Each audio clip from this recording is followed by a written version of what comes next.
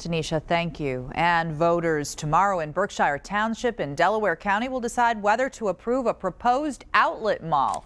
As 10 TV's Jim Heath reports, the issue has sharply divided the Central Ohio community. The rural community of Berkshire Township has become a war zone of political signs. Vote yes, vote no, all over a proposed outlet mall. I hope it can be halted because I think there's so many other things out there at that freeway that could add to this area and make people want to move up here. Rod Myers is a Berkshire Township trustee. He opposes the outlet mall, pointing specifically to the busy roads. That interchange is rated at a D- through ODOT, and now they're going to put another 10,000 cars a day.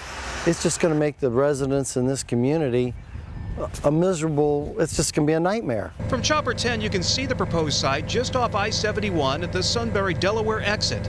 The 400,000 square foot mall would sit on just over 208 acres. It's important not only to this community, but we have the #1 largest landlord in the world and #2 teaming up together to bring hundreds of millions of dollars of investment. That generates jobs, and we need jobs in the state. A.D. Faro owner Bob Althoff says the offer by Tanger Simon to develop the area is a plus for the region.